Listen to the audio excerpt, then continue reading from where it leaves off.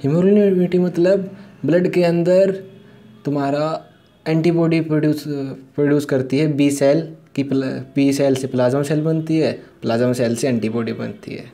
वो कैसे फंक्शन करती है, वो वही तुम्हारा ह्यूमरल इम्यूनिटी है। सबसे पहले बी सेल बनती है कैसे है? बी सेल बनती है हिमेटोपोएटिक स्टेम सेल से, lymphoid progenitor cell, B cell progenitor, immature B cell. ये इमेचर बी सेल है, ये तुम्हारा कोर्टेक्स लिम्फ नोड होता है ना, उसे 3 पार्ट होते हैं, मेडुला, पैराकोर्टेक्स, कोर्टेक्स। तो कोर्टेक्स पार्ट में जाके ये सिचुएटेड हो जाती है, ठीक है।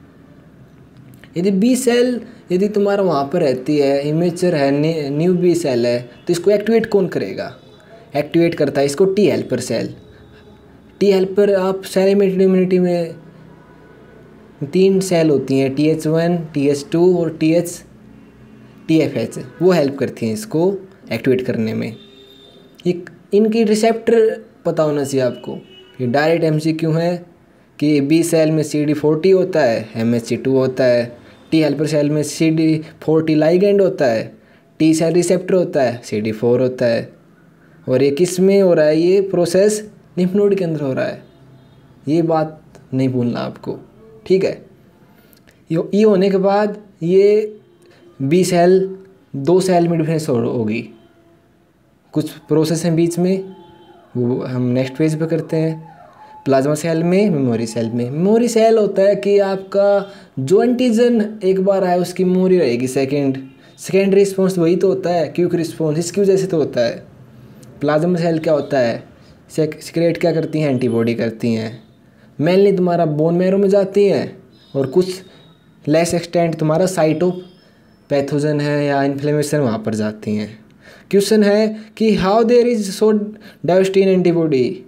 ये गमदे है, GAMDE, ये कैसे बनती हैं वो अभी पता चलेगा इस पेज से।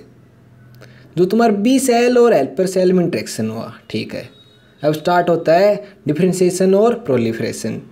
प्रोलिफरेशन तुम्हारा होता है, ये तुम्हारा कई बार बहुत सारी एंट्रेंस में आ चुका है कि कौन से प्रोसेस के द्वारा ये होता है। ये स्टार मार्क पॉइंट है। तो ये क्या है? सोमैटिक हाइपरम्यूटेशन। सोमैटिक हाइपरम्यूटेशन क्या होता है कि एक एफिनिटी म्यूटेशन होता है बी सेल के अंदर, इसी को क्लोनल एक्सपेंशन कहते हैं। इसके कारण तुम्हारा एक्सप्रेस करता है CXCR4 रिसेप्टर, CXCR5 रिसेप्टर। ये तुम्हारा इसकी वजह से यूनिक एंटीबॉडी होती है। ये डिफरेंशिएट होगा, इसको ये डिफरेंट सेल हो गई, ठीक है।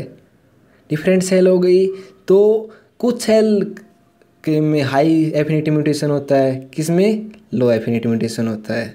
जिसमें लो एफिनिटी होता है वो एंटीजन को रिकॉग्नाइज नहीं कर पाते तो उनका कुछ काम नहीं है बॉडी के अंदर, तो अपोप्टोसिस हो जाएगा।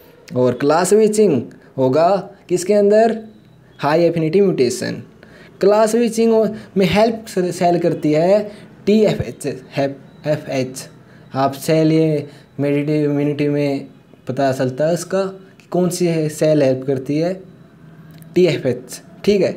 तो TFH है, उसके कारण तुम्हारा मेमोरी बी सेल में मेमोरी के लिए होता है ये। और plasma B cell antibodies create करती हैं। एंटीबॉडीज कैसे काम करती हैं बॉडी के अंदर? आपने सुना तो है ही कि एंटीबॉडी एंटीजन की बैंड बजा देती है, पर कैसे? नंबर 1 न्यूट्रलाइजेशन रिएक्शन से कैसे? न्यूट्रलाइजेशन नहीं होता है कि उसको कवर कर लेती है एंटीजन को, जिससे वो आगे अपना इफेक्ट नहीं कर पाता। कहाँ पे उसका ढेर होना है, कुछ किसी सेल को इन्फेक्ट करना तो नहीं हो पाता। सेकंड है ऑप्सोनाइजेशन होता है कि कोटिंग कर लेगा, जिसके कारण फैगोसाइटोसिस ईजिली हो जाती है फैगोसाइटिक सेल के द्वारा। और तीसरी है कॉम्प्लीमेंट एक्टिवेशन। आपने कॉम्प्लीमेंट सिस्टम तुम्हारा जो इनेट इम्यूनिटी का पार्ट है उससे एक्टिवेट कर देगी, जिससे तुम्हारा जल्दी से फैगोसाइटोसिस हो जाएगा।